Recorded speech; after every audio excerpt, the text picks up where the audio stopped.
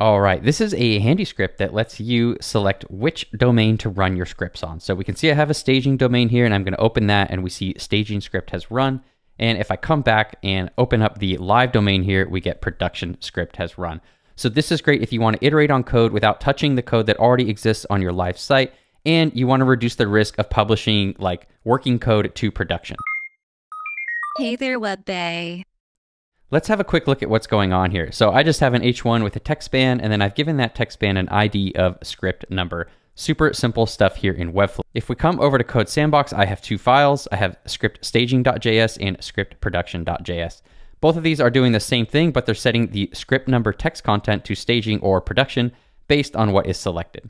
So you can see we're using the query selector method up here, looking for that ID of script number, storing the result in a variable called script number, and then setting the text content to staging for our staging script. And we're setting it to production for our production script. So let's hop into the page settings of what I have here. I'm going to click the gear icon and come down to the before closing body tag, and we're going to zoom in on this script here. So the very first thing we're doing is we're getting the current domain by using this window.location.hostname property, and we're storing that in this variable.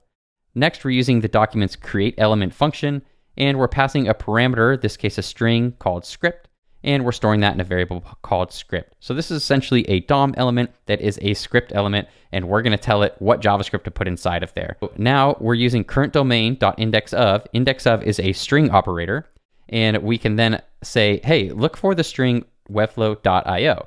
And the indexOf method will return -1 if it doesn't find the specified string here. So then we can see, hey, if it doesn't equal -1, then run this logic, otherwise run this logic. And now we know that this logic will then return the staging domain because it has webflow.io in the domain.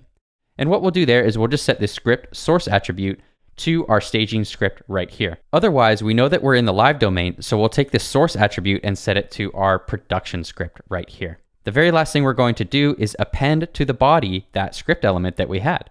And that's all we have to do. If we publish this, we'll get that behavior that we're looking for. So again, on the staging script, we have staging script has run, and if we go to the production script, we see production script has run. With this script here, you could have your script hosted on JS Deliver or NPM, and your version here, say you've got version 1.0 published, but now you're working on version 1.1.